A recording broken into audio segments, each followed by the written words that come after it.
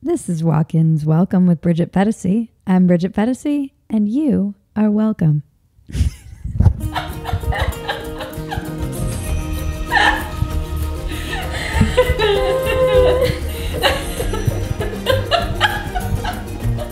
You know the drill. Please subscribe, rate, comment, share, reach out, tell your friends, send smoke signals, whatever. We love your feedback and we want to hear from you. We'd like to thank our sponsors this week, Quip, Manscaped, and Ritual. Quip is an electric toothbrush, refillable floss, and toothpaste service. Go to getquip.com/Bridget to save on gift sets and get your first refill free with a refill plan. Support for Walk-Ins Welcome comes from Manscaped, who is #1 in men's below-the-belt grooming. Get 20% off and free shipping with the code WALKIN at manscaped.com.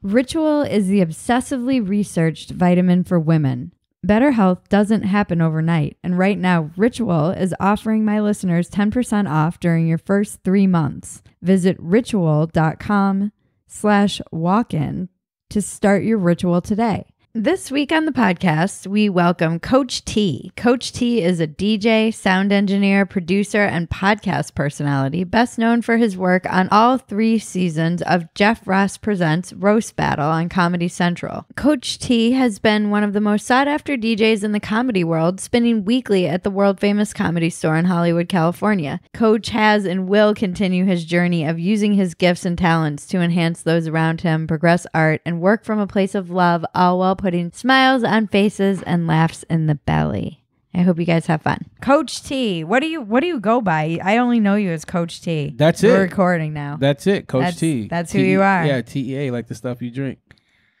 I was actually a coach. Oh, okay. Yeah, I actually coach wrestling. Ah. I was I don't want to say, I was a really passionate wrestling coach and wrestler up until about 5 years ago when I started all of this Hollywood shit. So when you started this Hollywood shit, tell us, we have a mutual friend, Brian Moses, who's appeared on this podcast to talk Moses. About the roast battle. It was a bananas episode. That's good. Yeah, it was fun. It was wild. That's good. And he was talking about roast battle, and we talked a lot about free speech because, that intersection of comedy and roast battle. And you do the DJing for roast battle, correct? Yeah, I would say I do the sound design. The sound design. Yeah, it's It is genius. Oh, I appreciate that. It is genius. 90% of my favorite thing about roast battle, even after being as many as I've been to, is really seeing what you're gonna throw down, because at a certain point you've heard every fat joke. There you go. And you've heard every kind of racist joke that you can throw or whatever. I feel like that you can only, after a while. But what you do is throw in the different songs. You're so quick. How are you so quick? A lot of preparation, honestly. Just making sure that anything that might be funny is in a place that I can get to it fast enough. But how do you get those songs so quickly that so perfectly illustrate whatever jokes they're spinning back and forth? I'm not even present. I'm just scanning almost. It's almost like my brain's like a scan, and it's almost like Shazam. I heard something, and before it's crazy. We try to get it out, try to have the right timing. It's genius. I want somebody to, if you ever pay attention to Roast Battle, where can people watch Roast Battle? It streams on Periscope. Right. Yeah, it streams on Periscope. There's a TV version, and that's cool. But I like the live version. Everyone likes the live version. I think it's a live event. I agree. It's more dangerous than the belly room. TV is presented a little too safe. It's like Wayne's World. Yeah. When Wayne's World got produced. Yeah. That's very well put. It's suddenly you're cutting and you're trying to get another take, and there's something. I mean, there was a night there that they were burning chairs, and I'm like, they're burning something on stage, and it's like a very the belly room, for anyone who's listening at the Comedy Store. First of all, that place would go up in a second. There's so much layers of oil, and I don't even know.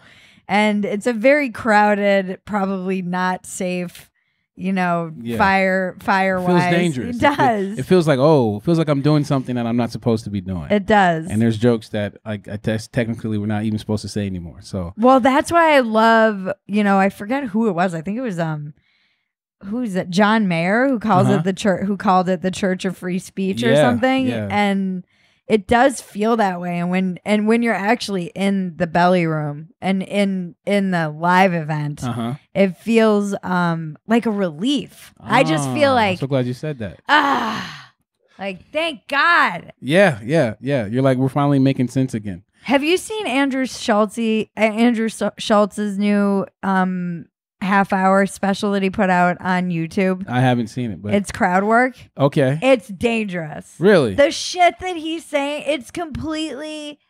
it's all completely out of his like brain. Okay. And it's just freestyle, but it's like it's racist and inappropriate and no censoring. Okay. It's another one of those things where you watch it, but you can see the thing that was even more interesting to me than just how brilliant he is how the crowd seemed so palpably relieved, and they were just loud and clapping, and it was like this sense of freedom. Yeah, they're being told what they can't do all the time. Yeah. And I don't think people realize how ever present that is now. Yeah, it's pretty heavy right now. Yeah, the heaviness of like we had Brett Stevenson earlier, and he was talking about how he became very fascinated with totalitarian literature like Orwell and these authors who explore that, and when citizens are spying on citizens and ratting each other out.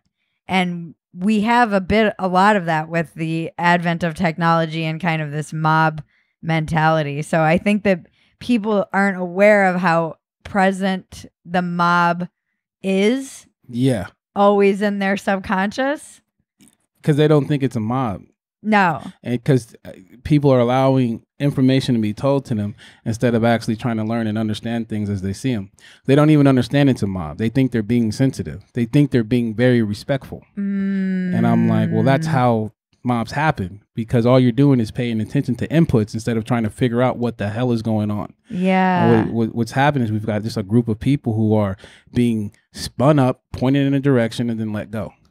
And it's so interesting though, because as I was trying to figure out earlier, as opposed to say with like MAGA, where there's kind of a figurehead who can rile, there's someone. Yeah. This on the left, this stuff feels very decentralized. It's like an idea. Yeah, they always eat each other, and I think that's the purpose of it.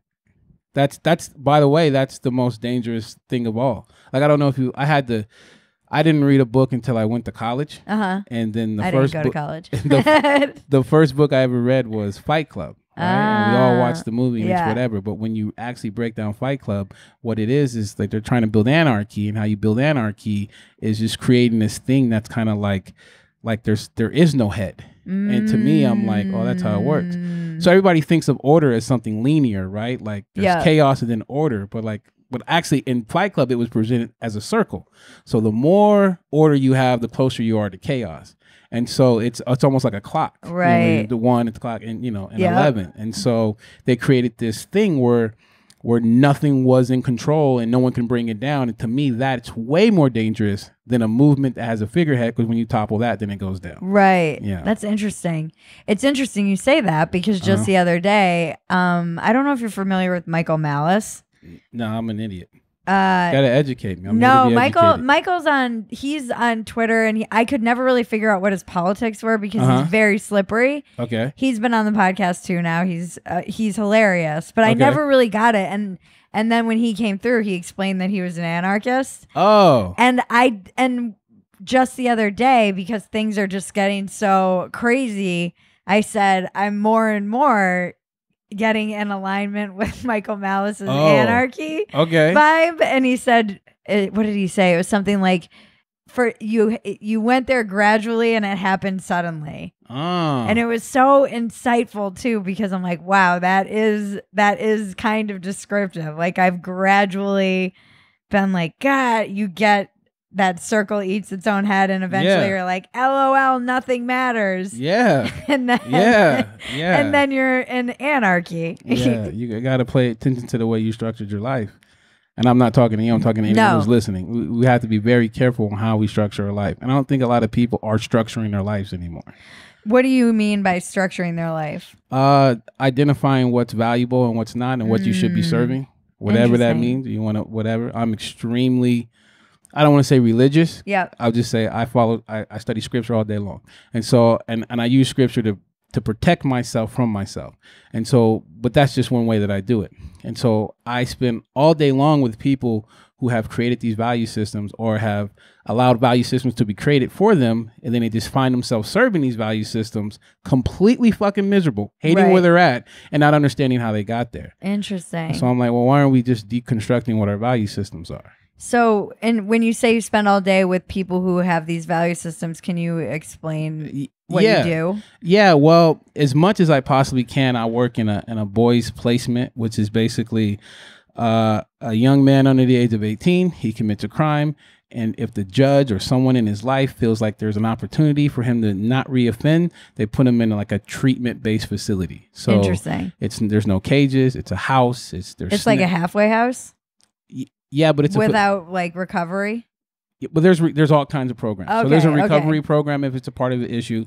But what we're trying to do is we're just trying to heal the client, and we're just trying to teach them how to self-regulate, teach them how to get out of their way, and that's just what it is. And if they decide to leave, they decide to leave. It is what it is. It's not. It's not about serving time. It's about just learning how to get out of your own way. I feel like that's life's purpose. Exactly. I mean, you'll see because this is my recording studios in my house, in my bedroom. There's and this comes from, I'm in recovery. The first thing I see every day when I wake up is it's from the 3rd step prayer in AA. Okay. And it says, relieve me of the bondage of self. And isn't that the thing? You know, diminishing myself as much as I possibly can. But it's so counterintuitive to everything that I feel I do a lot of the time, which feels incredibly self-absorbed and narcissistic. Yeah, I was just having, I don't know if I was having this conversation with my wife, but it was actually I was having this conversation with a guy who I consider to be a mentor. And we're just going to bounce it back to scripture because that's all I know how to do. And so basically what the instruction is like, hey, look, we're going to give you gifts. I'm talking about the higher power, God, Yeshua, whatever you want to call him. He's like, we're going to give people gifts. And these gifts are to serve other people, because that action is the only way that you can realize that you can't be in control, because when you try to be in control, shit hits the fan. Right. Like, as long as you are in line and taking care of your business, you're provided for. But we always get caught up in trying to provide for ourselves. And then that's literally where all the chaos comes from. Wow. So it's hard to tell someone, I'm not going to provide for myself. Well, then who's going to fill in that gap? So I don't know. I don't have an answer for that. So I don't really know how people do it. So what do you teach the boys in terms of structuring their life? Is it rooted in scripture? Hell no. You're talking to Coach T. Well, and it depends on where the person's at. Okay. One time, this kid, all he asked about was that because he was concerned about his soul. Right. I wasn't sure if this was an organization that may have been like religious. It was Catholic, but it's been ran over by liberals. Oh, okay. So it's long gone. It's like secular now. It's what it is. Okay. It's like everything else. But this is just me. And so we try to get people to, and it's not even just the boys. So I do this everywhere I'm at, including in Hollywood. Okay. Which is why I'm close to some people, and some people are like, I'm not fucking with that because I'm just a hedonist. I'm like, hey, whatever. So we just try to get people to understand where they're at and what role they play to get to where they're at. And that's just what it is. And then through that process, you'd be surprised what solutions pop out. Personal responsibility is a pretty unpopular message in 2019. It doesn't exist. It doesn't exist. And that's one of the things that every time I talk about it, people get mad at me and rage. Yeah. So I had a conversation with Moses. We're talking about Moses and I think the statement that I said in that was, happiness doesn't exist without accountability. Right. It just I've never seen it. Like I'd almost would say, even if it's not your fault, if your default is what role did I play in it, there's just more peace in that. Right. Because you feel powerful. You don't feel powerless. Right. And when people feel powerless, then they start acting out of rage and it just gets ugly. I think that my therapist is very amazing, and one of the biggest things about recovery is that, I was in recovery for heroin addiction at 19. Wow. Young. That's that big shit. Yeah. But I wasn't shooting it, so by junkie standards, I'm kind of a puss. Listen, man, you did that H. You did that H. So you were in the league, as we would say. Junkie pride is such a funny thing. Hey, it's man. like I still have it to this day, and I have to.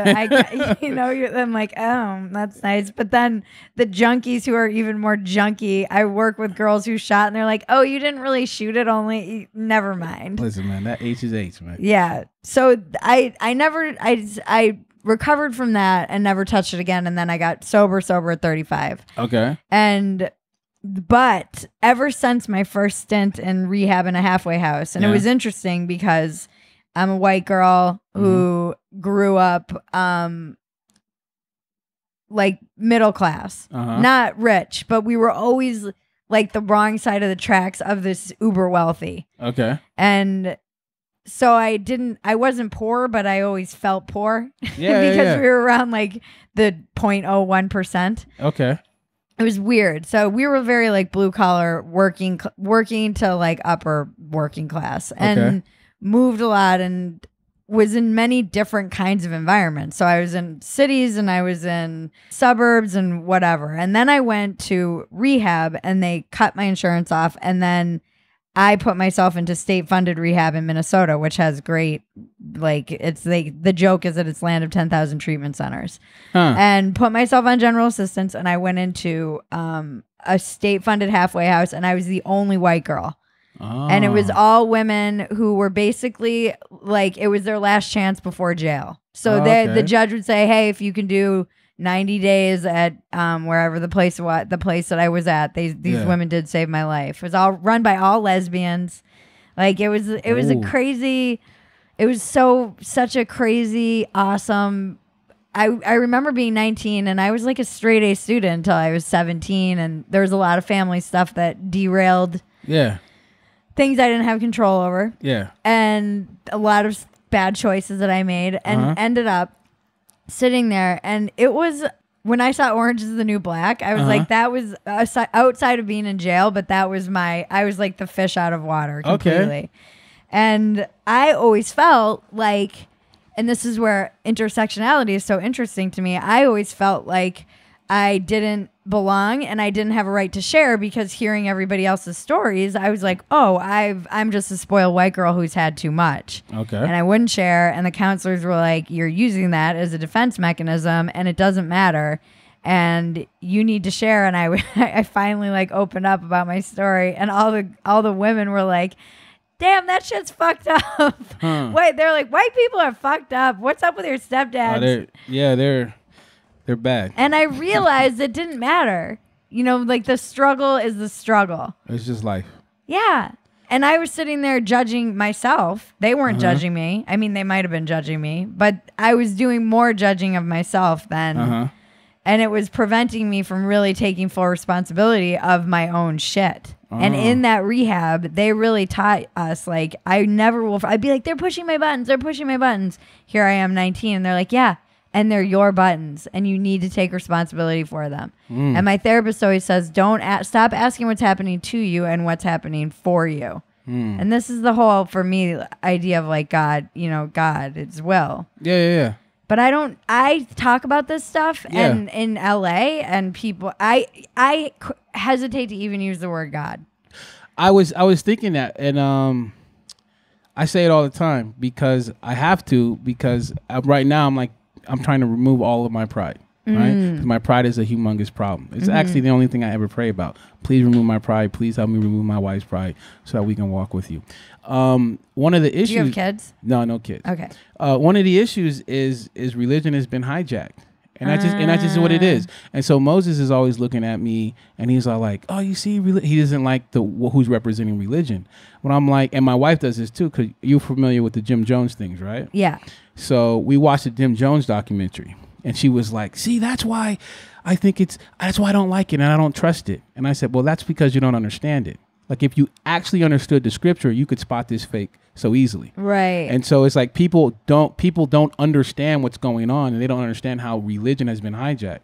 So I would always say, like, religion is man's attempt to control God, and science is man's attempt to control the world. Right. And so I'm just like, you just got to look at it like that. So if we're talking about, before there was an organized church, That's where you get your best information. Right.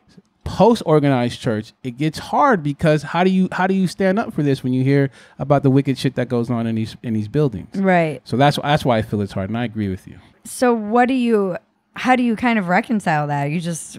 Oh, I study my ass off. Okay. Like, and when I mean I started with because I'm married, right? Were you always religious? I grew up Baptist. Okay. I grew up Baptist, but when I went to college, I kind of just was whatever. And where are you from again? Ridgecrest, California. Okay. And I grew up like it's a Southern Baptist, hooting, hollering, having all kinds of fun. Okay. But I was always very inquisitive about, whatever, like what's going on, like shit ain't making really sense.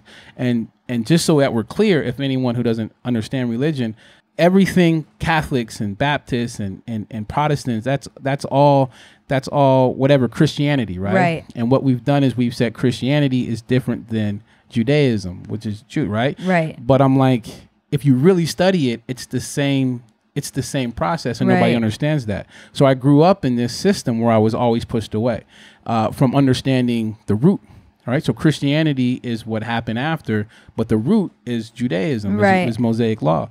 So I guess in like the last 3 years, I just started studying Mosaic law. Now, it's damn near impossible to understand it without understanding what was going on at that time, without trying to learn a couple Hebrew words. But if you care about this scripture, then you kind of want to know what's going on and how the hell did we get here. Right. And now that I feel that I understand it, I'm like, I just have so much peace because I'm aware of not getting caught up in shit that destroys people. And if no one's religious, that's just what I do, is figure out how to not get caught up in the shit that destroys people. And how do you do that? You have to understand what the fuck is going on. Yeah. And you have to realize what the motivations are.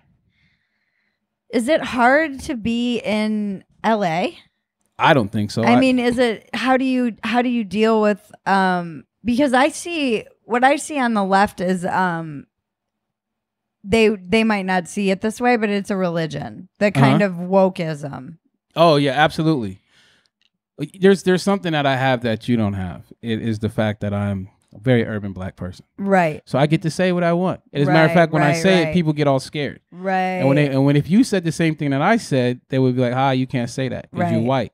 So when I say that shit, they're like, oh, we got to be sensitive to him because now we don't want to be offensive to him. So I'm actually giving more free speech and more freedom and more rope to say what I want to say, which probably pisses more people off because they're like, you should be on our side because I'm fighting for you. Right. And I always tell my wife, like, you never do something for a person unless they ask you. So if you did it first, you did it for yourself, and just no one's ever taught you that. Right. So we have the entire Twitter saying, I'm doing this for black people, I'm doing this for gays. But I'm like, that's not how shit works. You're doing that for you, unless somebody came up to you and say, hey, look out for me. Yeah, yeah. Then you're working from a place of service. That was what was interesting. I had a great conversation with an Uber driver in Dallas, this black woman, and she was raging against wokeism. Hey. And then she was raging against Candace Owens too. So she was kind of like going, she was just like, you know what black women need? They need money. Give us money. And I was laughing because I asked her, I said, how can I help? Like, how can I've never felt like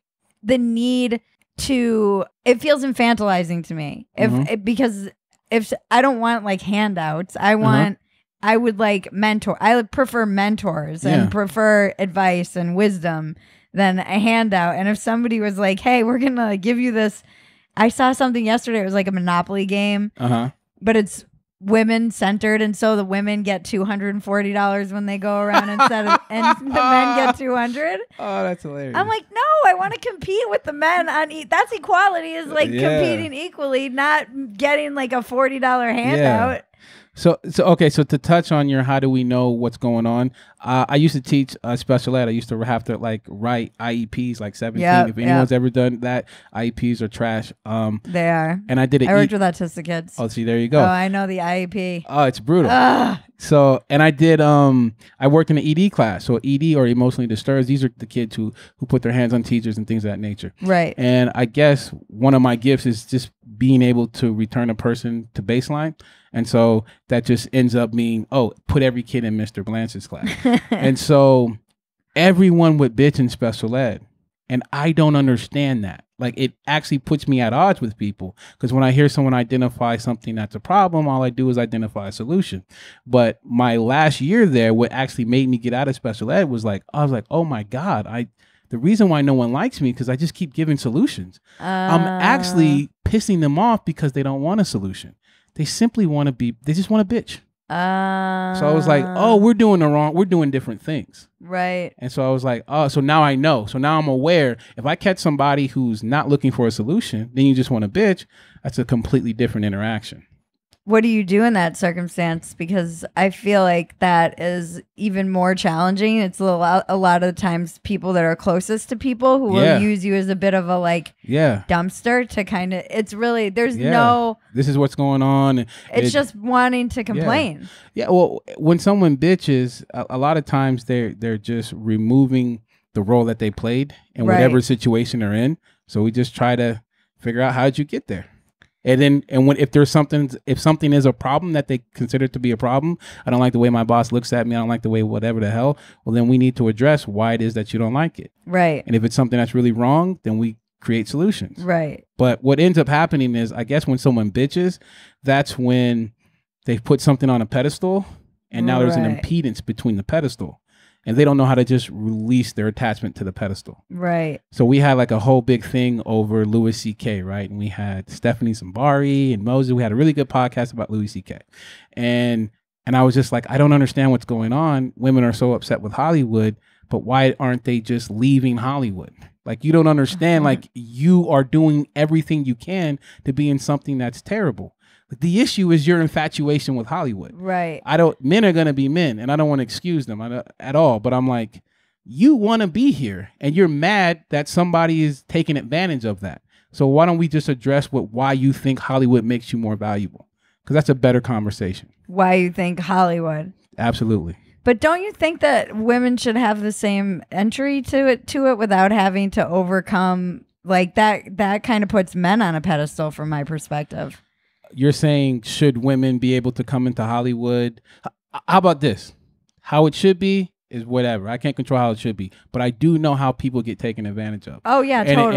And so it's like, what ends up happening is we get pushed into these categories. So every time I hear about Harvey Weinstein, every time I hear about anything like that, I immediately go into like, how do I protect the person who's closest to me? Right. But that's not what people want to have the conversation on. People want to have the conversation about, what do I do about Harvey?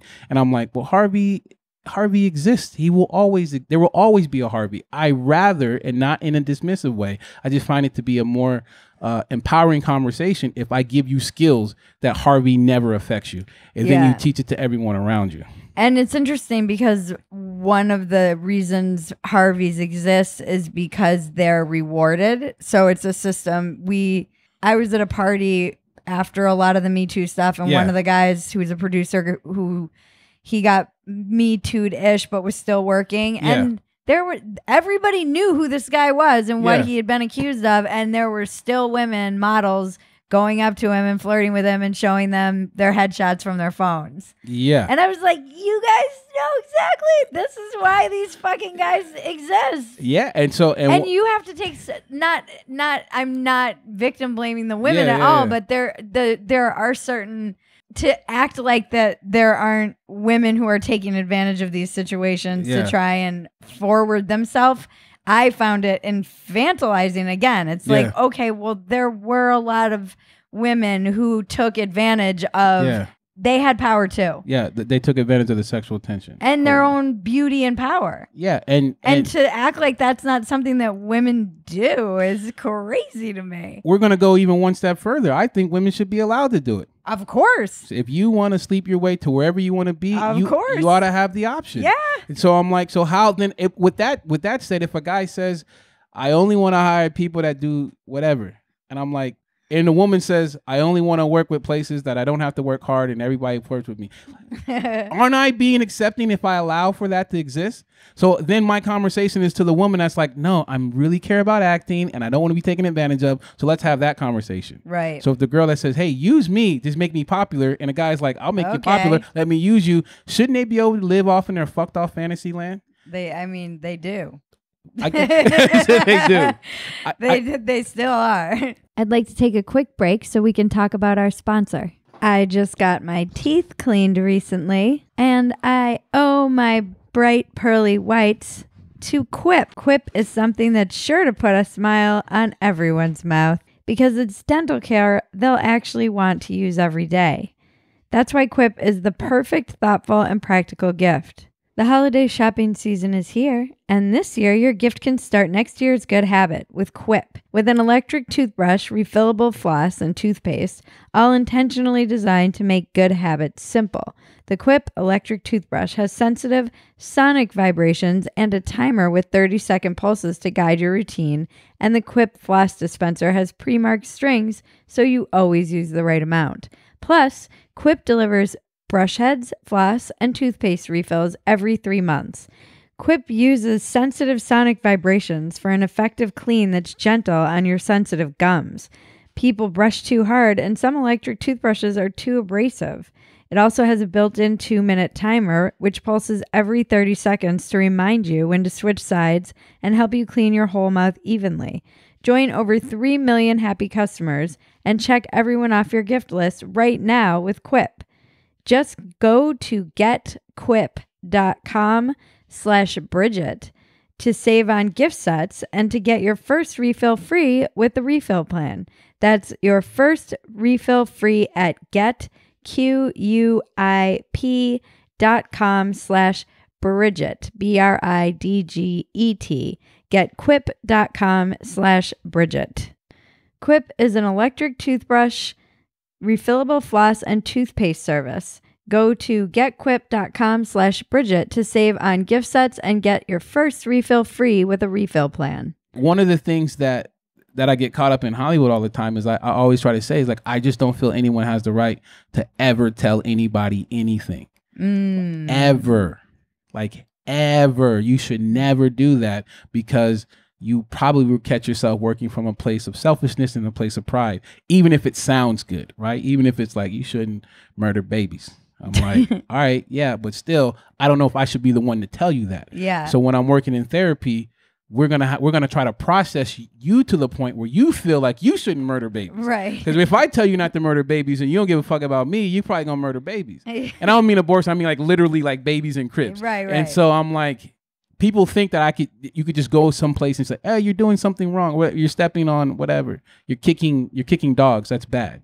It doesn't matter that I say that. If he thinks it's okay, we need to talk about that. That's interesting. And get him to a place where he might, well, maybe I shouldn't kick a dog. Right. It's like switching the internal motivations and this moral psychology that they have. Yeah, but we live in woke culture where everybody's telling us what we should and should not do. And I'm like, that's crazy. You think you could tell me what to do? Like, I want you to come to my house and tell me that. That's interesting. That you think that you can tell me where I should shop and what I should watch and how I should laugh. That's wearing a red hat. That's dangerous.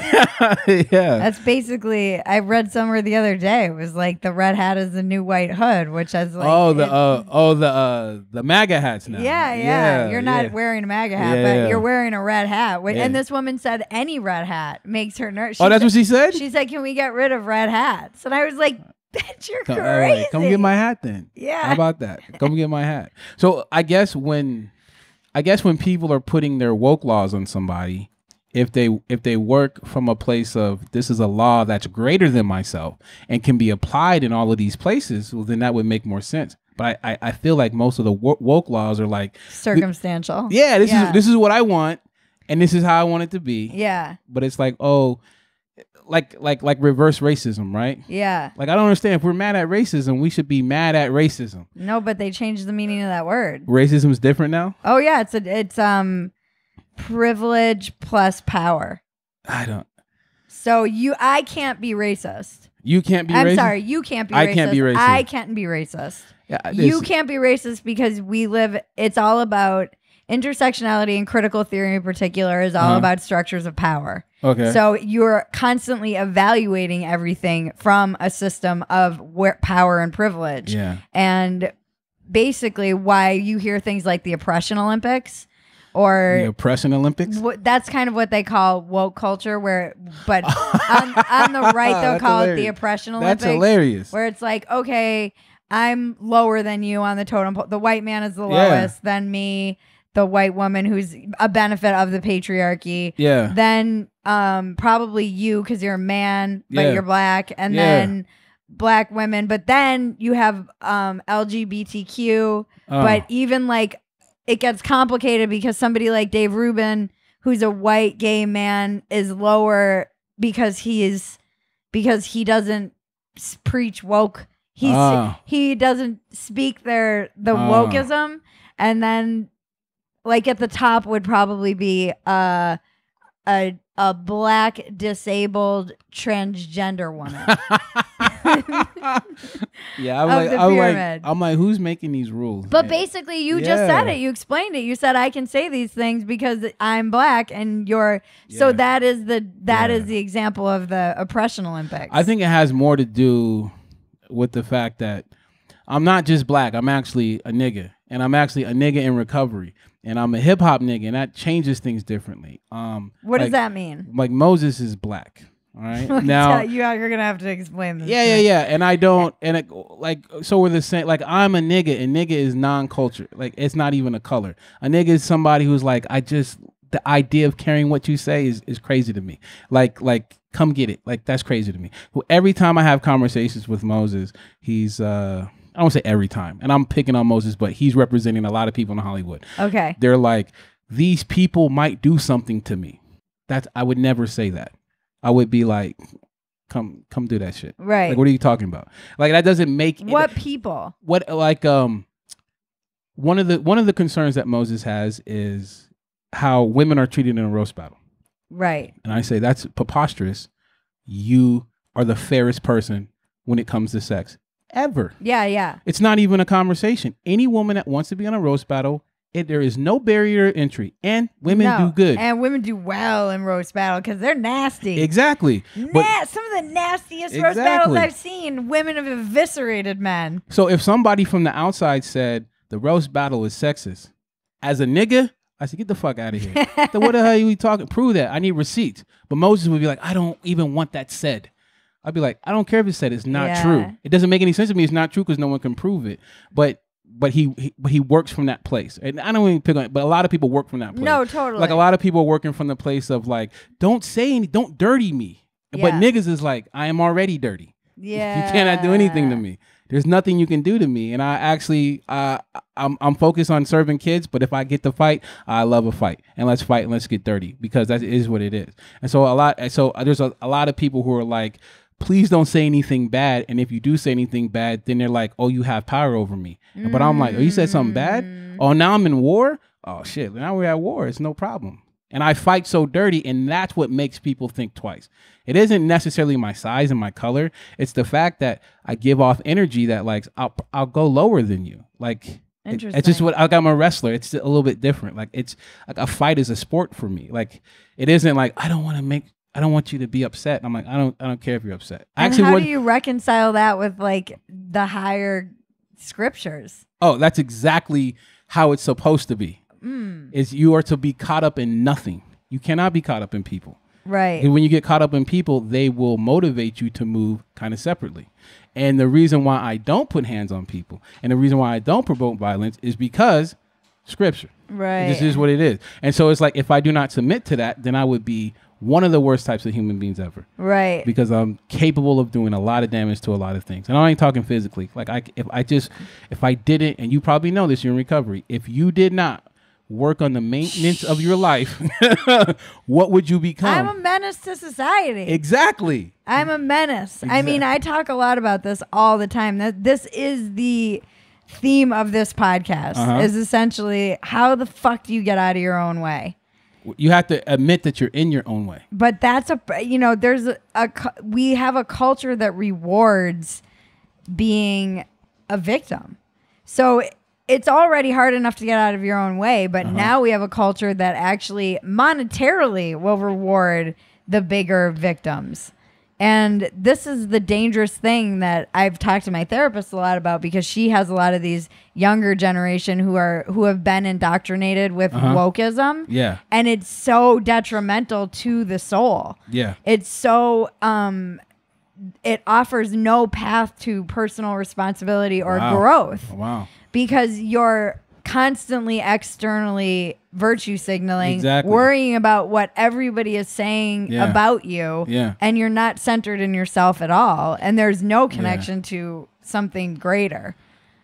I'm more concerned about 2 generations from now than now. Interesting. Because I'm seeing the way the pushback is like it's good. I can watch the fight. Like I can hear the Green New Deal, and I'm like, man, that sounds crazy. And I can watch how people respond to that, and I can watch how people clap back, and I'm seeing how people are responding to Trump, and I'm like, oh, we're okay now. People are talking, but they're being checked. But I'm like, the media has completely taken one side, and the media actually is teaching people now. And so 2 generations from now, we're going to be so far removed that it's going to be probably way more dangerous then. God, you and Brett Stevens said the exact same thing today. He's worried about 2 generations from now. We don't have a chance. Yeah, he seems, not for different reasons. For him, it's more of the corrosion that's happening. You know, there's interesting corrosion happening from the administration, just social norms, but he's more worried about the lack of civility. And as he was explaining it, there's a certain amount of psychology required for a free mind. And he was saying that in order to maintain that free mind, you have to be taught those values of how to disagree. Yeah. And they're not being taught that. Yeah, I don't know where they're being taught. What are they being taught, though? Well, if you go to a church, you're probably being motivated to align secularly, and you're not even doing your own research. And then a lot of people walk out of those churches motivate to hurt the people who are gay and lesbian, and they just get indoctrinated, and it's just ugly. Or even the reverse, you get too inclusive. So there's really nothing being taught, and no one's concerned about what's being taught. And so I'm like, you have to decide what to teach, and it has to come from a personal place. Like, you have to give somebody something that you know and that you truly understand. I don't know who's doing that. Like, I don't even think parents are doing that now. Because I think a lot of parents are really lost and confused. As people. Yeah. And so I'm just like, so we've gotten away from everything. And I literally, and that's why I say in Hollywood, when we get to this crutch, when people are like, well, what's the solution? What's the solution? I'm just like, when I look at scripture, I literally look at it as a manual for human beings. And now I'll just remove scripture, and I'll just say, this is the way that men and women should treat each other. And then I'll prove it, and I'll show you that when you don't treat each other this way, this is the outcome. And so when I'm dealing with a spiritual concept that I know where I got it from, we get back to it. So I got a guy in Hollywood who's caught up with women, right? And shit is going sideways. And and shit is going sideways, but I've told this person 1,000 times. I was like, well, just so you know, I believe that every time we have, like, the purpose of sex, now you can do anything you want with it, but the purpose of sex is to procreate. Mm-hmm. And so the further you get away from that, good luck to you. Mm-hmm. Because the closer we are to that, you'd be surprised how much peace that people have in their life. It just is what it is. Mm-hmm. But the further we get away from that, like, if we're going to say, let's say I'm Mike Pence, right? Mm-hmm. Mike Pence probably doesn't have a lot of female drama, right? He's just with his wife all day. That's all the way to the right. All the way to the left is some porn star. And now we start looking at porn stars and we start evaluating their life on a bulk, not passing judgment, but if you listen to porn star podcasts, you're going to see that, man, these people are probably dealing with some certain things. So I'm just like, I'm not saying that every time you don't have sex with the purpose of procreating or to love your wife or something. I'm not saying that you're going to be all the way over there, but I'm just saying that's the spectrum. And so if you find yourself with a lot of female issues, then what are you doing about it? It's interesting. Yeah. It's interesting because I've been trying to like work out a lot of my feelings about this was I got sober, and I don't regret being a slut. Okay. I'm glad but I was drinking and whatnot. And I mean, I had a lot of sexual experience and great, but I feel like on some level I was lied to, like, by the culture. Oh, by like feminists? I don't like to blame feminism, but it is that idea that, like, you should be in competition with the way that the man is wired. Yeah. And also just that sex is empowering, which I do believe it can be enormously empowering if you're already empowered. If you are coming from an empty place, which I was for many, many years, even into sobriety, as I healed a lot of trauma. Like, I was drugged and raped when I was 17. Wow. So that created a break, and then there was other stuff, and then other stuff, and then, like, it created, then I was in rehab, and got out and moved out here, and it was many years of being lost, I would say, trying to find myself, seeing glimmers and having moments, but never really able to have the rubber meet the road. And I never really even thought about like birth control, for instance, and how it's a technology and how it unyoked sex from its actual purpose. Yeah. And the ramifications that has. Crazy. On a population like generations down the road. Yeah. And younger women, I just didn't have anybody, you know, I had my mother who was like, don't sleep with men because they won't value you. But I don't like that message either, because that means that your value is around. It makes it your value is connected to men? Your value is connected to men, but your value, it's a transactional idea. So this idea that you withhold something to give to them. Yeah. And I don't like the idea of sex being necessarily transactional. It's like what I would have liked was more of an idea of the meaningfulness of sex, of the actual act. Okay. Of it being something that is beautiful that you share with somebody who values you and you respect and respects you. Yeah. So it sounds like you're saying sex is an extension of a connection that you have with the person. Right. But that's not what's being taught. No. So I'm like, yeah, I agree. Like I'm not even pushing back on that. I would tell everybody that sex is what happens after you've decided to invest in a person. But now people want to be hoes, and I mean not female men and women. Yeah, they just want to be hoes because they just want to like be hedonistic, and I'm just like, oh, that's crazy. Maybe because I have a wrestling background and I wasn't just allowed to just be like, oh, I feel hungry, so I'm gonna eat. Right. Like I just you had to check yourself. I call it delayed gratification, and I'm like, oh, that's the ultimate high to me. Like the ultimate high is like, oh, I want to drink, but I'm not going to drink until I allow myself to drink. And I always have this weird place of spiritual control, and I never feel weak to anything. Right. So like I'm doing my taxes right now. Right. And we're going through it, and there's all these fucking McDonald's and shoes that we spent. And so when we went into 2019, I was like, fuck, no McDonald's and no shoes. It's not even a problem. I just didn't like that it was a habit. And so I'm just like, I'm just going to break myself away just as a way to remind myself not to listen to my body. Right. And so now if every time you want to fuck somebody, if you acted on that, just imagine every time that you fucking get home and you're not violated and shit goes wrong and you didn't run across Ted Bundy or fucking Harvey, pray and be very, very thankful. Yeah, yeah. But I don't think people understand that. They're like, I should be able to do that. I joke that I do stand up about how like the serial killers were just slacking in like the 2000s. Like, how the hell did I not end up dead? Just like blacked out, running around like a lunatic. It's a miracle. Yeah, you have favor.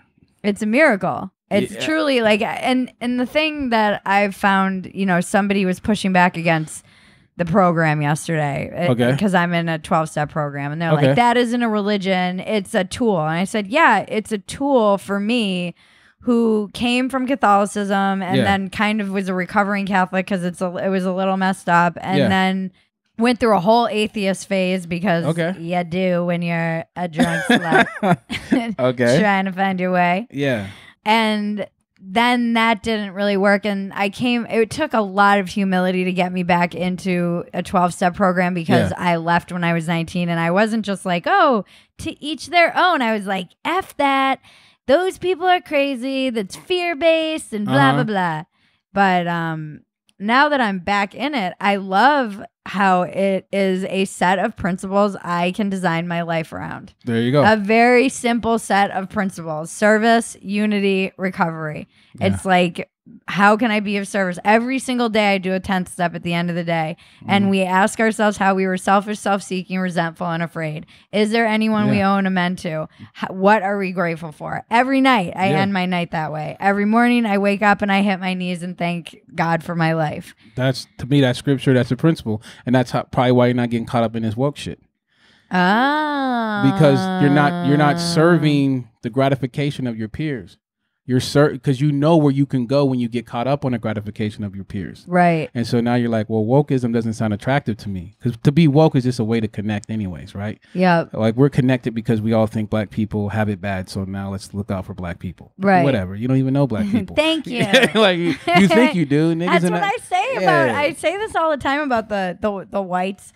The people who are kind of standing for white all knights, the minorities. Yeah. But I'm like, do you guys actually know any Latin men?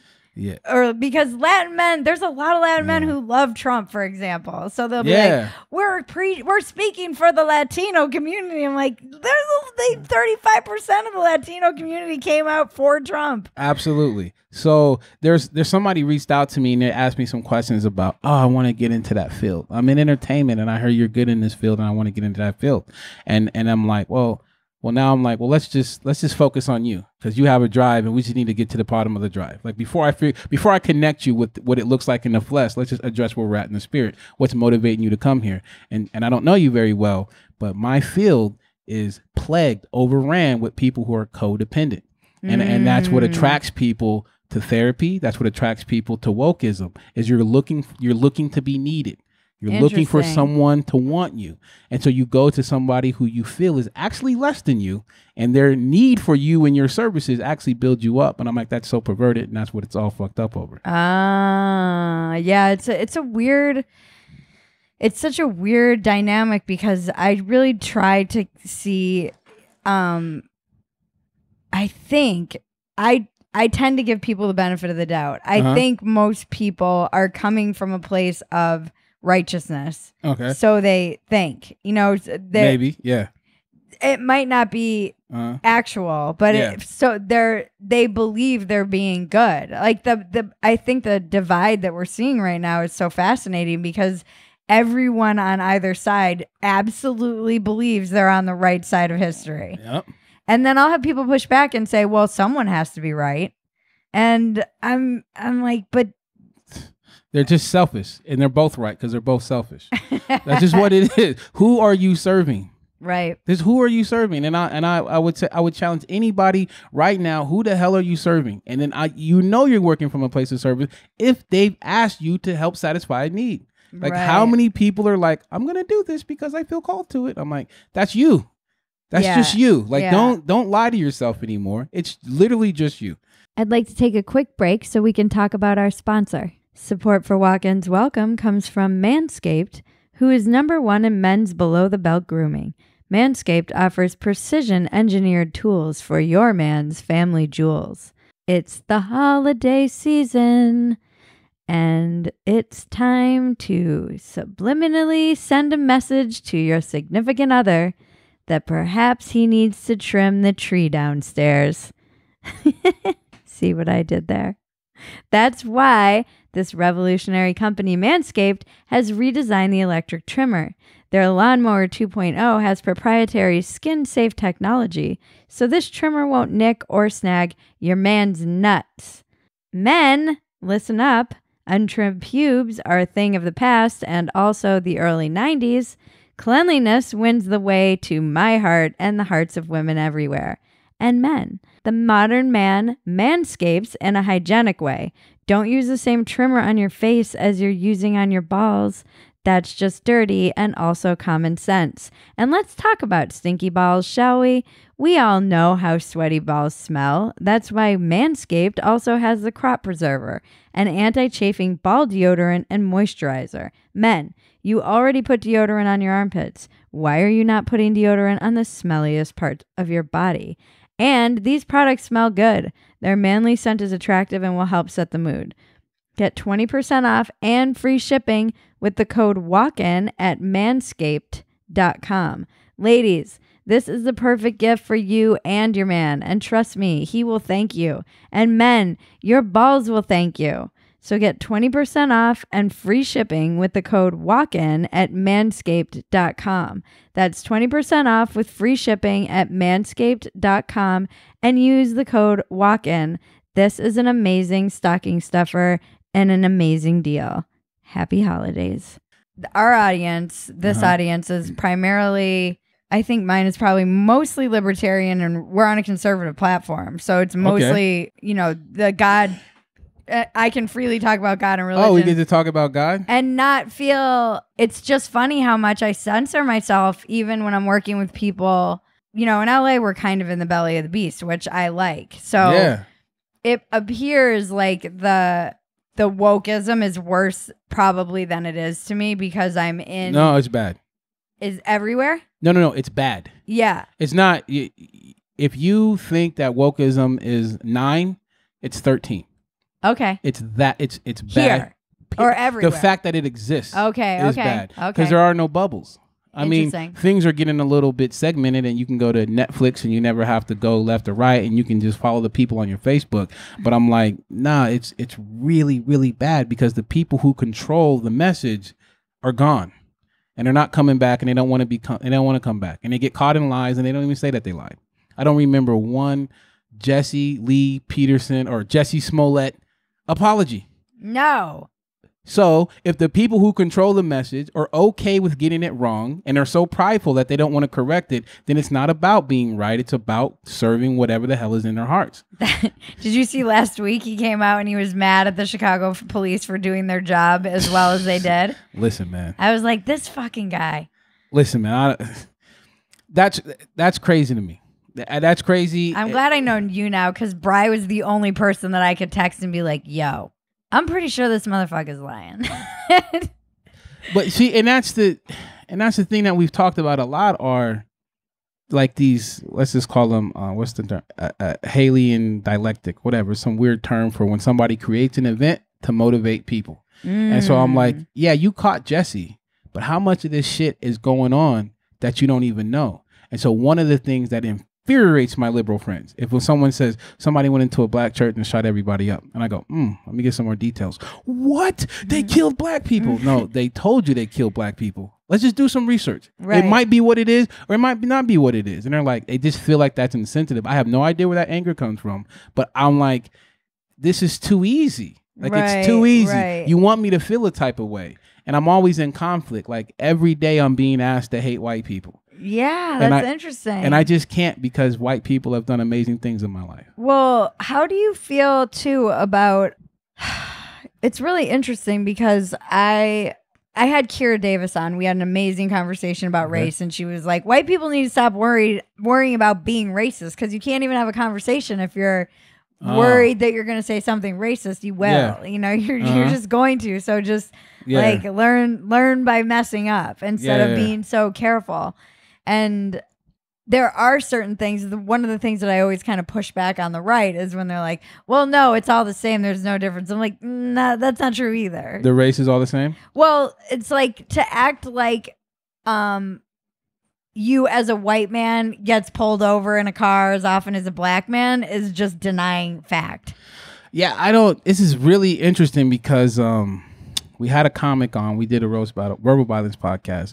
And he was arguing me on white privilege. He was like, yes, there's white privilege and it's just easier for me. And I was like, that's crazy, man. I never woken up and felt like white people are more privileged. Yeah. It's never crossed my mind. So what would you call it then? Is it just stereotyping or profile? I mean there is certain amounts of that. I guess you'd have to, okay, let's break it down where we feel white people have more privilege, I guess, what, in the criminal justice system? Well, from just a driving perspective. Let's say criminal. Let's say something very simple like driving around LA. It doesn't bother me when I get pulled over. Okay. Let's explore that. Yeah, it just, by the way, I haven't been pulled over in over a decade. Okay. I've had some pretty uncomfortable run-ins with the cops. I've been in handcuffs. I've had guns pulled on me. It's been out of control. It's just never bothered me because I don't know if it was personal or not. I just felt like he felt something. Right. And he had fear. But the thing is, I know I'm fearful. Like I know I'm a big person. I purposely mug my face up in public so no one talks to me and says, hi, how are you doing? Right. And so I walk a certain way and sometimes people respond to that. And sometimes those people are police and they're terrified. Yeah. And so it's like, I know you're scared. How do we get out of this? Right. And that's just what it is. But I'm like, I guess it's selfish to be like, you can't be afraid of me. I'm like, nigga, you should be afraid of me. Like, I'm a 4-time All-American. Yeah. I literally don't know people who can whoop my ass. Like, I'm just being real. Like, I don't even know that person. You ought to be afraid of what I'm capable of doing. Right. So let's have an interaction so that I can let you know what's in my heart. And every time there's a police interaction that starts negative, it always ends positive because I'm not offended by the idea that someone might consider me dangerous. Right. Why is he not allowed to consider me dangerous? I don't understand why I should remove that from him. Interesting. Yeah. That's really fascinating. Have you talked to cops about this? We talked to one cop about it. Yeah, Randy, our buddy Randy. He does this Blue Lives Matter thing. Oh, wow, cool. Yeah. And we've got a project. Me and Moses actually have a project coming out. At one point, it's gonna come. We're in production. It's fucking nice. It's crazy. It's fucking stupid. What is it? Oh, it's just conversations designed to get people to humanize polarizing issues. Oh, nice. Police, black people, abortion, whatever. Amazing. Yeah, it's the goal. We're working on it. So anyways, we talked to this cop and he kind of validated everything that I thought, but I never really thought about it because I don't think about police. They're not in my life. Yeah. I don't think about them. And what he basically said was, we are at war and we're scared. Yeah. And we don't know who everybody's going to be. Yeah. And I'm like, that is true, which is why people should be very careful around cops because they're not like, if you left yoga class and you're in a good place. How dare you assume I go to yoga? Not even you. I do go to yoga. but I'm talking to a black guy. I literally have like, what are they? Like the hot rocks? Yeah. I'm like the whitest girl ever. I'm rocking like the cupping marks and a sundress. It's like LA chic. Hey man, you live your life. Yeah. Where's my pumpkin spice latte? It's just a pure. Yeah. What if you just left at a yoga class and a police just left out of finding out that that his training officer was murdered on the field, and he runs into you, and you're like, I'm calm. And he's like, I don't know what the fuck's going on.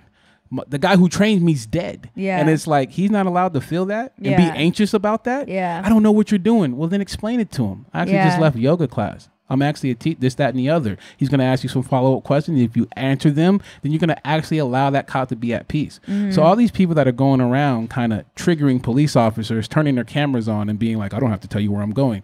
Guess what you're doing? You're creating more anxiety in the fucking cop. Right. Because now you don't know what the hell is going on. I actually purposely try to have a positive police interaction so that when he comes up to me, he's like, I was scared as shit as that nigga. But he sounds cool as hell. Yeah. Maybe I should be more de-escalated when I approach people. Yeah. But no one thinks like that. They're just like, how dare you be afraid of me? Do you help with the boys kind of with this mentality? Because I feel like it's really important. See, the boys are that's another situation. Oh, okay. So now we're going back to white privilege, right? Now, I really don't know where I would rather trade places with a white person. I don't know. I've never wanted to be white. They're just very corny people to me. They're ashy. It just sounds weird. I've always wanted to be black. Most people do. Is that racist? No, it's not. I did a whole podcast one day with this girl. She came on and it was awkward and she just wasn't talking and I was trying to fill the space. It was on my old podcast. Yeah. And then I went off on this. I was like, I always wanted to be black. When I was 12, I was so jealous because I couldn't go into the places that they could go and I was jealous of it and people always talk about how they can't come into our neighborhoods. I'm like, but I couldn't go into their neighborhoods either. Yeah. And my friend was like, please tell us more all about that, Bridget. He just leaned back. He's like, please tell us all about how you wanted to be a black person when you were 13. And it was like 20 minutes of me stumbling over my words. but I think that's an honesty there, and I thank you for saying that and even bringing it up with me. We don't even know each other that well, but that's my message to all black people, bro. They want to be Cam Newton. They want to be the rappers. They want to be like Jay-Z and Beyonce is more interesting than any white couple in the whole world. So that's why when people say that we're privileged, I'm like, I don't know. I don't get it. So let's say, are the criminal justice laws twisted? Now, before I can even address the criminal justice laws, the outcome is pretty uncomfortable. It just is what it is. There's way too many black people locked up, and there's way too many white people not locked up for there to be so many white people in the world. How we get there, I don't know. And if I get caught up in how we get there, then we don't get solution-based. Now I'm just upset that it looks that way. But I do know this. Every young man that's in my place is a self-serving piece of shit criminal. Right. And I know that the liberals want me to be like, oh, it's okay because he had no dad. Well, I had no dad either. but I still didn't decide to go in other people's homes.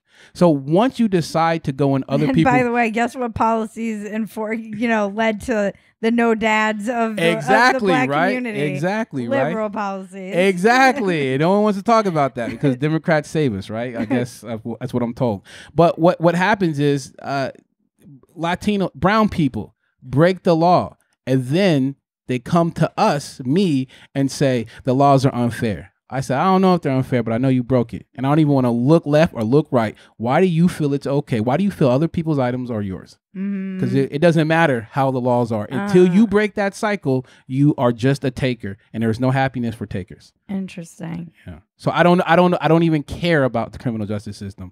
But the people who participate in the criminal justice system, we're not having that conversation. It's like, why do you think it's okay to rob? Like, you murder people. Like, you're a murderer. It's a weird, but this is the problem with the mentalities that are being taught is that it's such a, it's like an entitlement. I'm entitled to take. I'm entitled to steal because it's unfair. Because the world is unfair.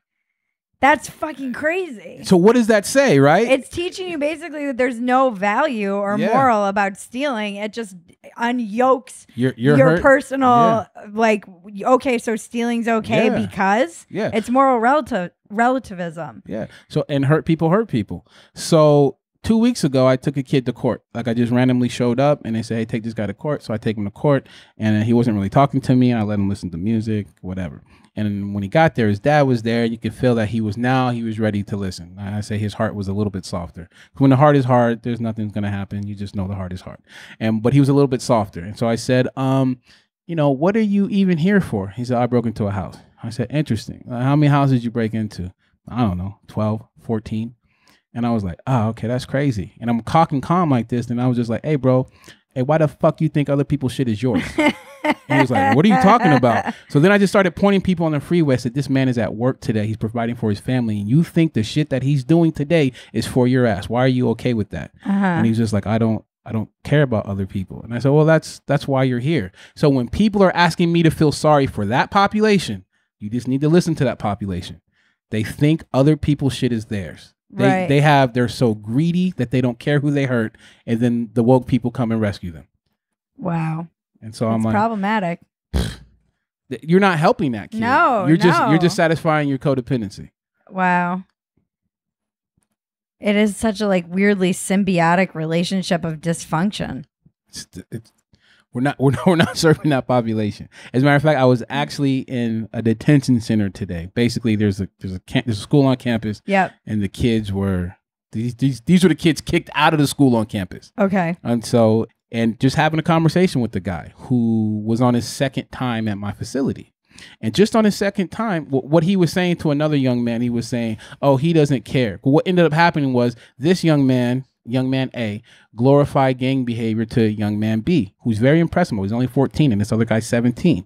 And I said, why the fuck do you think that's okay? And I'm like, you don't understand that you're always role modeling and you don't know what you're influencing on him.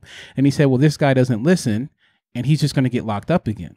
But young man A knows two people who, that when they were released, they're dead.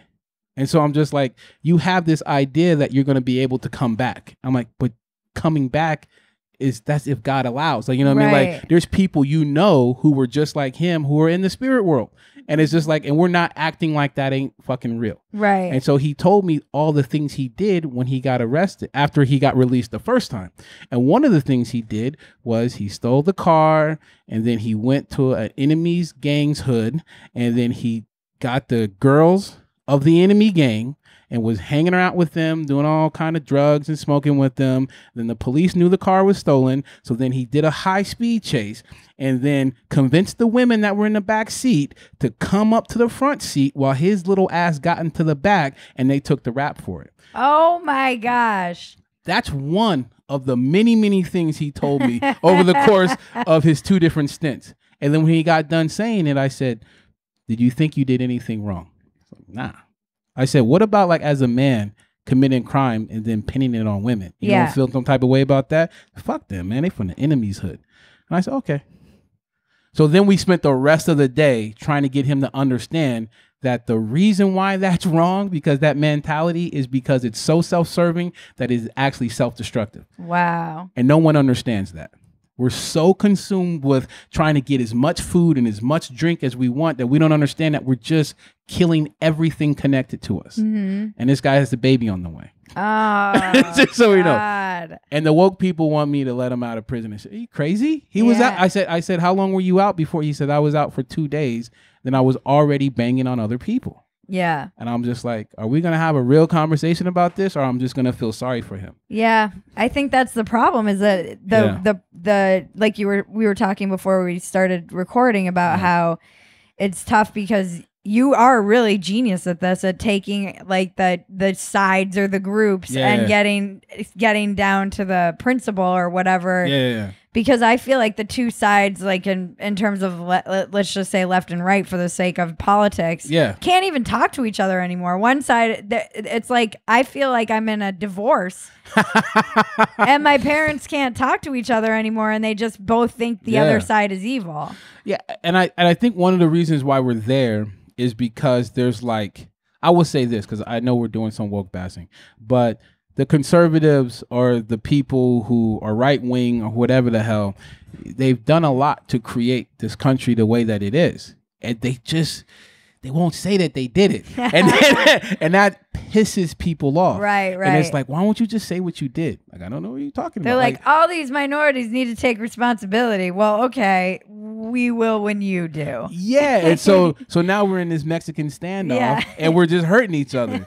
And so that's why I say I encourage all black people who feel any type of way about white people is just release them from your mind. Just release them from your mind. I tell people this about Trump. I'm like, release him. Absolutely. My gosh. Absolutely. He runs it like, I'm like, how much is he charging to rent everyone's brain in America? Man. But that's very hard because, and no one really wants to say this, we're just in desperate seek of validation. So any pro-black person is not really pro-black. He's actually the most pro-white person in the world because he can't be validated without the white approval. And nobody wants to tell those people that. Well, you just but I mean, on a like, there's no platform for that, right? Because it's like I wake up and everything that matters to me, there are no white people in the way. And if they are in the way, I don't even see them. Right. And there's so many other white people that are helping me that I don't even know if it has to do with race. It's just there's some people in the way and there's some people not in the way. Right. And some of those people in the way are actually black. So it gets to the point where like, I don't know what's going on. But I do know if you're obsessed with like, I'm going to kneel until you understand, like, is that about the cause or is that you just want him to be like, I'm sorry? And I think that at the end of the day, I got a guy who always says woke black people just want a hug from the white man. And nobody knows how to break that down to them. Because they're allowing white approval to govern their entire lives. Interesting. I have like such a hard time getting my mind around that. Woke black men want a hug from the white man. Yeah. I don't know that like people, black women seem to have a different perspective on that. Uh-huh. Because they're the wokest, I think. Absolutely. And pushing the culture forward. And I think in some ways it's very necessary. In other ways it's very like tear democracy down. Uh-huh. It was built on white supremacy. So kind of tear it all down. Just bring it down. We have an issue with all kind of white people. Now, if let's say this podcast is not in your place and now it's in my place, right? And instead of me being nice and calm and sitting down with you when you came in, I was like, bitch, what are you doing? Yeah. What the fuck are you doing? And I said, hey, bitch, what's up with them toes? How long would I continue to do that before you left? How long would I continue to make you feel unwanted and unwelcome before you left? Yeah. For you not leaving means you want something from me. Right. So if we're so mad in the country that we all have passports in or whatever, we would do something. But I don't think there's really any true action. I just think people are like, I feel a type of way and I want my feelings validated. I don't even want an action.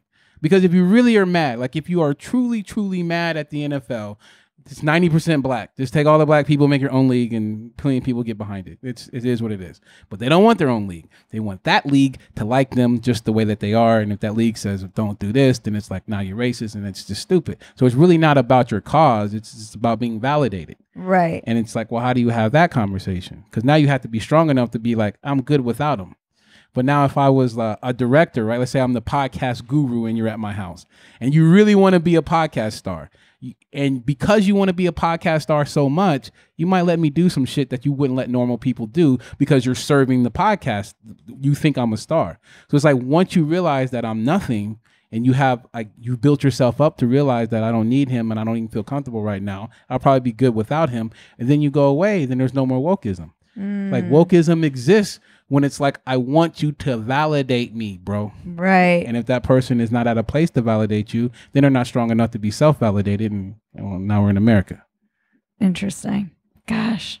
I'd like to take a quick break so we can talk about our sponsor. It's the new year and you want to be healthy. And there is no better way to jumpstart your health in the morning than with Ritual, the obsessively researched vitamin for women. Ritual's essentials have the nutrients most of us don't get enough of from food, all in their clean, absorbable forms. No shady additives or ingredients that can do more harm to your body than good. 2 easy-to-take capsules provide 9 nutrients you need to support a strong foundation for your health. I take this vitamin. I love this vitamin. It gives me so much energy, and I love the omega-3s that are in it. And more importantly, this is a gift I'm giving all my sisters for Christmas and the holidays. And it's a great gift to give somebody that you love. Everybody's jump-starting the new year on their health kick. And Ritual is a fantastic way to do it. The women in your life will love you for it because from D3 to omega-3, Ritual's Essential for Women helps fill gaps in women's diet. Their no-nausea capsule design is gentle on an empty stomach, and there's a mint tab in every bottle to keep things fresh so you don't get that fishy aftertaste common with most omega-3s, which I can't stand, and is the reason these are my favorite. It's easy to get your refills because Ritual is delivered. Get on board with Ritual. Better health doesn't happen overnight, and right now, Ritual is offering my listeners 10% off during your first 3 months. Fill in the gaps in your diet with Essential for Women, a small step that helps support a healthy foundation for your body. Visit ritual.com/walkin to start your Ritual today. That's 10% off during your first 3 months at ritual.com/walkin. I could talk to you forever, but it's been an hour and 10 minutes. And so I'm going to have you back. Oh, I would love to. This is so good. I mean, I just love these. I love having honest conversations with people about this stuff because we're in such dodgy times where I feel like for me in LA, I just basically don't have conversations with primarily 90% of the people because it's not even. You should. It's just not even. I feel like once you get to a certain point of accepting an ideology, I always say like Trump, the idea of Trump derangement syndrome. I think it goes in both directions where there's the people who he can do absolutely no wrong and will do all kinds of mental gymnastics to justify whatever and go against their own principles in doing so. Yeah. And then people who see everything that he does as the problem as wrong. Yeah. And once you're in either one of those places, it's almost like I don't know how to reach them. Well, there's nothing to reach. You have to figure out how they got there. Like how do we get to this place where you're no longer seeing clearly? You're no longer thinking for yourself, or you think you're thinking for yourself, but it's like it's a cult. It's not even like a religion. Yeah. So I get the way that I was trained. And I don't want to speak for every therapist or every therapist that's over there. I found that is we don't have to tell anybody what to do. Yeah. They just have to help them find clarity. That's what my therapist is so good about. He's just saying, she'll never tell me what to do. You just need clarity, then you'll know what to do. Like what to do is not even an option. Yeah. Like if somebody walked in here with guns, you and I run and we don't go, should we run? Is that me? Yeah. Like, we just know what to do because we can see it clearly. Our lives are being threatened. Right. And so when we know that someone has a thinking disorder or whatever the fuck, a distortion, as we call it. If someone has a thinking distortion, it's like, well, let's just help you find clarity. Interesting. And then we'll realize that, yeah, I don't know if Trump's racist. He says some slick shit, bro. He says some slick shit that I want you to say that shit to my face and then pull away. And so that's He's so slick about it. Oh my God. And so that's why I'm always saying, let's stop using the word racist. Let's find a whole new word, because that's something different. It ain't like I don't want to see black people successful. It's not that. It's just like it's like when someone calls you color people. You're like, hey, what the fuck? Like, what'd you call me color for? Like, you know, like that's a weird throwback. Like when Trump's like, there's good people on both sides. Yeah, technically what you said ain't an issue, but what you said's an issue. And so it's like, because you don't have access to that man justifying what his words to you, you just go crazy on the internet looking for people that agree with you. Yeah. But I'm like, man, Trump, what's the last thing he said? Oh, with the ladies, the squad. When he's like, go back to your country. Go back to where you came from. Not even an issue, right? That statement's not an issue. But if you know American history, that's an issue, bro. Well, and considering that they're all of them from America, it's hilarious. Some slick shit. And so I'm just like, I'm to the point where I'm like, Trump's slick, bro. And y'all don't even know that this dude is low-key slick, because he just gave a reason for white supremacists to be like, yo, I fuck with that statement. Yeah. Or not even fuck white supremacists. You got people who might have racial issues. Yeah. You gave him a reason to be like, I fuck with you for that, but I'm not racist. Let's just break this down. And I'm like, well, that's what's fucking people up. So that's why I say you need to release yourself. That's that whole idea of dog whistling. Yeah, that shit like you're not saying it. That shit is cute. Yeah, and so I'm like, and they're like, I hear something that gets filtered into my brain as something else. Yeah, one of the things that me and Moses talk about, that because everyone gets mad at Trump, and I just go, just so you know, Lyndon B. Johnson was the most racist guy we've ever had, and he's done more for civil rights than anything. Because I always try to say, like, I don't care what Trump's doing. Just make the laws and bless my bank account. That's all that matters. Because that's your job. Like, I don't care. That your job is to make my life better. And guess what? Actually, my tax rate is down, so my life is technically better. But I'm like, you guys do know that Lyndon Baines Johnson is a fucking racist. Like, he's on record of calling people in the White House staff a fucking nigger. Like, it's what he does. But does anybody want to reverse any of that civil rights bill? So why can't we take his work and not the man, but we can't take Trump's work and not? It's just weird. It's a little different. It is. Yeah. Wow. Crazy times we live in. There you go. Well, thank you for the work you do. Thank you for having this honest. I asked the same questions of everybody at the end of the podcast. Okay. What is your? I mean, you already kind of addressed this. Okay. As pride, but maybe there's something different. What's your biggest defect of character or vice that you have to actively work against? Oh man, you said it. Is pride and working from a place of love. And so I'm going to define working from a place of love as working with people for who I see they can be, as opposed to who they present right now. Because my pride gets me to be like, man, fuck these dudes. Yeah. Like, this dude's is whack. I'm not even talking to him. It's a dumb open micer who's crazy. Or this is a cokehead. You can't tell me anything. But it's like, I need to practice and work on connecting to their abilities and who they could be and building up their strengths and just ignoring whatever their defects are. You would actually love the program that my friend Chloe developed, Theory of Enchantment. She's brilliant in New York.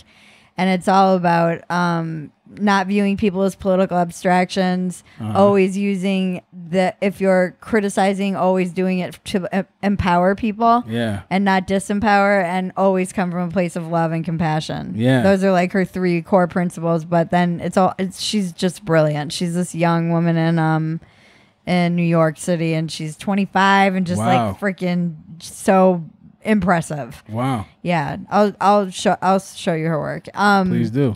And what's your biggest asset? Oh man, I can walk into a room and when I'm spiritually centered, I can just improve whatever the hell's going on. I love that. That's a really powerful asset. Like the roast battle. Yeah. Yeah. Yeah. Where can we find you? I can't wait to hear your new project with Moses. Man, I got a podcast with on Comedy Central called The Roast Battle.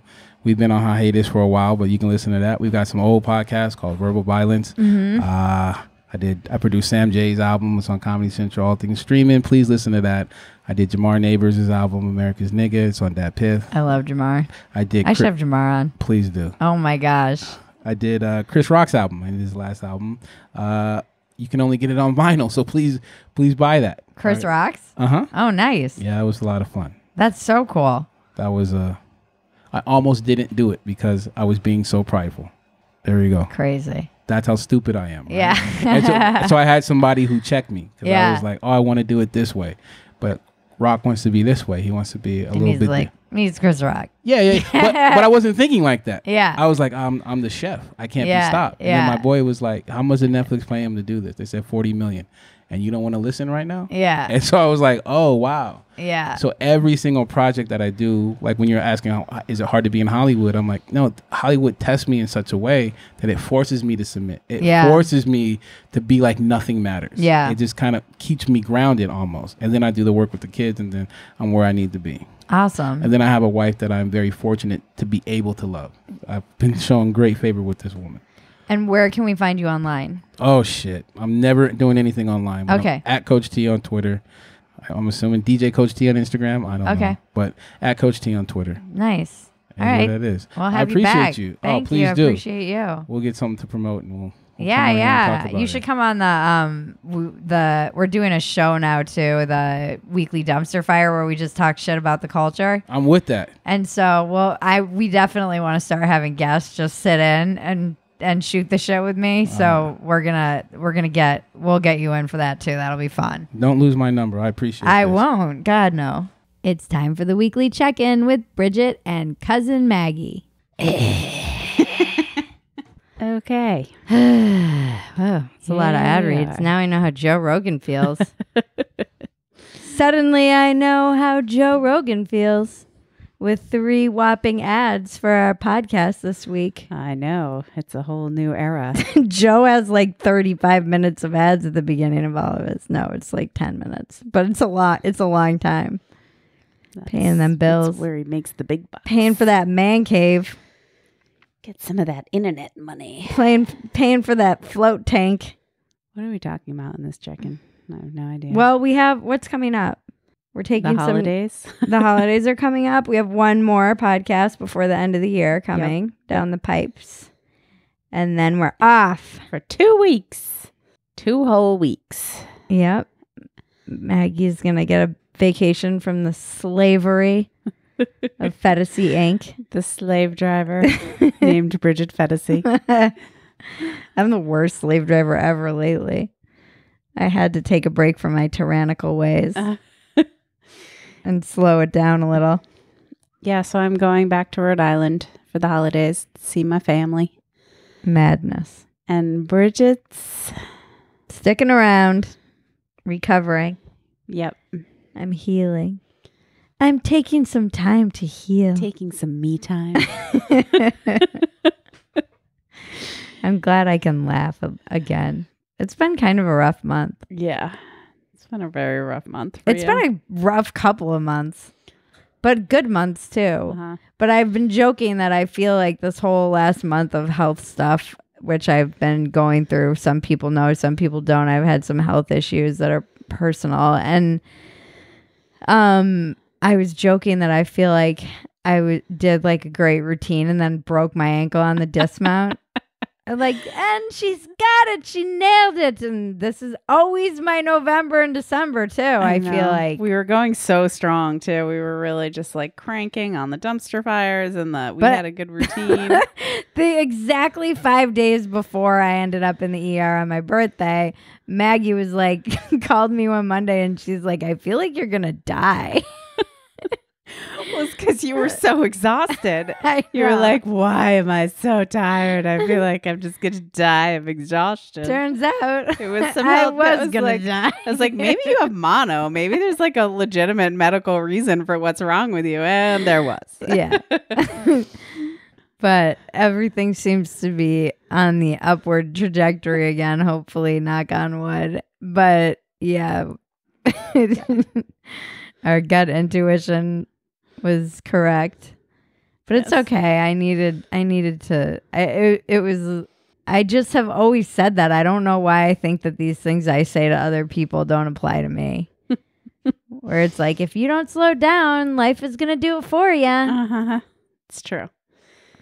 But we still managed to accomplish a lot this year. But not as much. But still, we should do an inventory. Yeah, I still haven't done my freaking book proposal. Well, I did, but then I just changed what book I was going to write. Yeah, exactly. You did write a book proposal. You even wrote like 2. You just haven't written the final one. It's not good enough, damn it!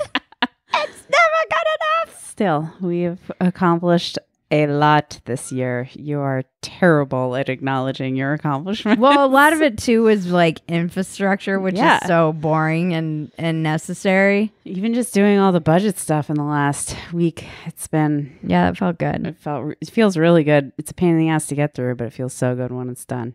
I really do love our accountant. It's a shady He just so cracks me up.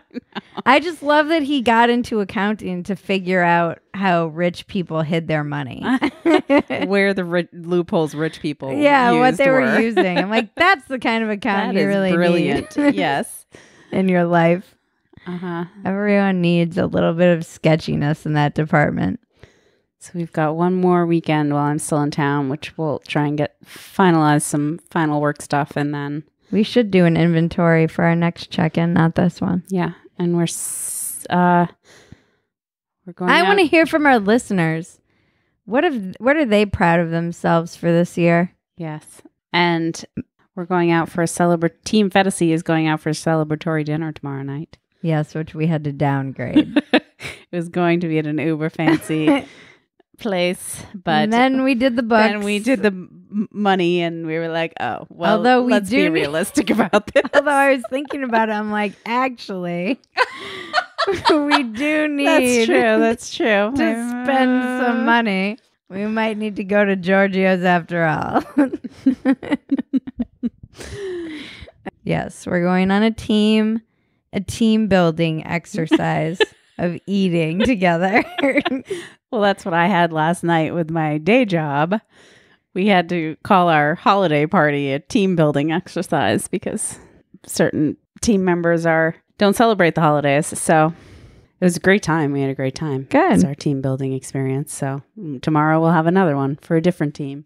I'm on so many teams. You are on a lot of teams, Maggie, because you're a team player. I really am. I'm not. No, you're not. I've always hated teams. You're always like, how can I circumvent this so that I don't have to play on a team? That was like the other day when we were talking about all the weird things that young people demand these days. Hope can't get down. She's stuck on the couch because the yoga ball's in her way. Go for it, Hope. And I was like, God, this is why I don't want Phetasy to ever have any employees. I don't want to have to cave to their demands. You're like, I'm going to despise all of Phetasy's employees. If they're going to be all crazy and demanding, which it sounds like all the kids these days are, they're like, you must not mention these words. They're coming in with lists of words you can't use. And I'm going to have to use their pronouns, and then I'm just going to quit my own company. Ooh, we can let our listeners in on the upcoming segment that will be on YouTube in 2020. Phetasy Inc. Water Cooler Edition. Yes, that's right. I'm not sure that's just a working title. Because Bridget got a water cooler. Look, we need a water cooler at the office to be a proper office. And so it exists now. It was delivered yesterday? Yep, this morning. Yeah. And I walked in and there was the water cooler. It's pretty awesome. She laughed. We're going to do a sleek model. It's a nice fancy one. None of this lifting anymore. No. It's bottom loaded. Nice. Which is going to kind of suck in the apocalypse, but I'll work it out. It's going to kind of suck in the apocalypse? Well, because you need electricity. Oh. It's not like the old school you still have bottles of water sitting around that you can just pull That's out. part of the reason that I wanted to get the water service. Because I have very high levels of water anxiety that only my close friends and family know about. Apparently, I have a disorder as well. Oh, Jesus. You have like 18 disorders. Excuse me. This one is in the DSM, and it's called misophonia. Oh, I thought you were saying that I was including that one. I thought there was another one for a lack of water phobia. The lack of water phobia must be something too. I feel like we've already talked about the misophonia. Is that not true? We probably did. I'm still reeling from finding out I had it. Tell everyone what it is. Well, I thought of another thing that affects my misophonia. What? The list is getting longer. What? I'm going to be a crazy agoraphobe by the time I'm like 50. If you keep getting diagnosed with disorders, yes. No, misophonia I've had for a long time. I don't know if we've talked about it. I don't listen to her podcast. It's a disorder where certain sounds. Oh, I think we did, and I have a very extreme version of it. Certain sounds drive you crazy, basically. Chewing drives you crazy. Chewing is one, but also music coming from a phone that's not through speakers. It's not amped. Yeah, just drill a fucking hole through my brain. No, there are certain sounds where Bridget is deaf in one ear. It's getting worse. Almost completely deaf in one ear. And there are certain sounds that I'm like, how are you even hearing that? It's driving you bananas. I also think maybe there's a connection now. Isn't misophonia? Is that the name of it? I don't even know if that's the right term. I can't even remember right now. But I also was wondering if you did a study of people who create jingles, if they have misophonia. But I bet they do, because jingles are really just earworms and things that drive you crazy slowly over time. Interesting. All right. That would be interested in that study. Phetasy's first study is research study is to fund people who write jingles for a living. Do they have misophonia? Yeah. What's the percentage of them that have misophonia? I bet they do. I bet sound drive them nuts. I like that theory. All right. Maggie's got to go finish tying this loose end up. Finish editing this baby. Getting it ready I said it like you're going to murder me. Did you see The Irishman? See, This is what we can talk about at the water cooler. Yeah, well, this is what we will and talk Baby about. Yoda. Little pop culture thing. I don't have Disney Plus or whatever it's called. Oh, so you haven't seen The Mandalorian? No, I would watch that in a second. You know me. I love sci-fi. I would too, and I would forget all about it. Bridget, for years and years and years and years, had no idea what the Star Wars movies were about. I still don't, and I've seen them hundreds of times. She doesn't remember plots very well. No, it's also a disorder. See, here we go. Fear of no water. I'm sure that's a disorder. I'm sure you can find a name for that. There's got to be one. I bring it to the point that I won't even get on an elevator in LA unless I have water. Mm-hmm. And that's why I carry a water bottle around with me all the time. Usually just because I'm thirsty. But it's always good to have water. Driven. And no, but fear of not having water. What was the other one? Oh, can't remember plots. Can't remember storylines or plots. They just drip through my brain like in a colander. Yep. And misophonia. Misophonia is one that really has been affecting me for a long time. I wonder how many things. It feels like, though, that South Park, the addiction South Park, was like, Stan, I have a disease. Now that you know it's like a disorder, you're like, you're affecting my misophonia. You're triggering my misophonia. You know what's funny is that I always share in meetings about how the birds drove me crazy. And this is a really common theme because no one wants to hear the birds when they've been up all night doing blow. And I particularly think that the feral parrots affect my misophonia. Oh, yeah. They do. Every time they squawk, you're like, goddamn parrots. It's weird. Certain sounds. Like someone eating rice cakes. Or Italian ice. Or cereal. I will literally be sitting next to you and feel you start to be like... It makes me want to do the ASMR. Maybe that's how I'll cure my misophonia. Or make it worse. No, you have to do just what is it? Sensory overload. Kind of like washing yourself. You guys are going to have to eat cereal into the mic and make me listen to it for 12 hours. And if that doesn't drive her crazy, maybe her misophonia will be cured. And then I'll just have a slight twitch. We'd like to thank our sponsors this week, Quip, Manscaped, and Ritual. Quip is an electric toothbrush, refillable floss, and toothpaste service. Go to getquip.com/Bridget to save on gift sets and get your first refill free with a refill plan. Support for Walk-Ins Welcome comes from Manscaped, who is #1 in men's below-the-belt grooming. Get 20% off and free shipping with the code WALKIN at manscaped.com. Ritual is the obsessively researched vitamin for women. Better health doesn't happen overnight, and right now Ritual is offering my listeners 10% off during your first 3 months. Visit ritual.com/walkin to start your ritual today. Tune in next week for another riveting episode that will change your life, help you get out of your own way, and solve all the world's problems. I want to thank Ricochet, our composer Jared Elias, my co-producer and cousin Maggie, and all of you out there listening. This has been Walk-Ins Welcome with Bridget Phetasy. I'm Bridget Phetasy, and you're welcome.